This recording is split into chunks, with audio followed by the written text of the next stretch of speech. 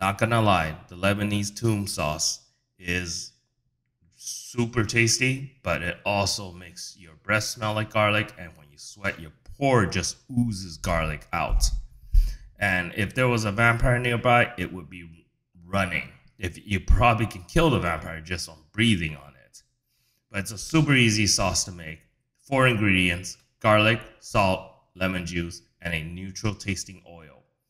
And for the garlic, if you want to make it even easier, since it uses tons of it, you might want to just go get pre-boxed garlic, and you might want to cut off the bottom for the garlic. Probably does improve the sauce a little bit.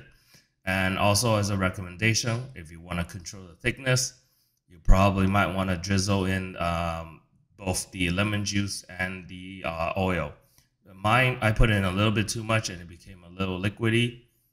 But if you want to control it to be a little thicker, you might want to drizzle in. But I do recommend putting more of the lemon juice than the oil. But next, in a future episode, I'll show you what you can use this with. And until then, the episode will probably be next week. I hope you try this out and you enjoy yourself.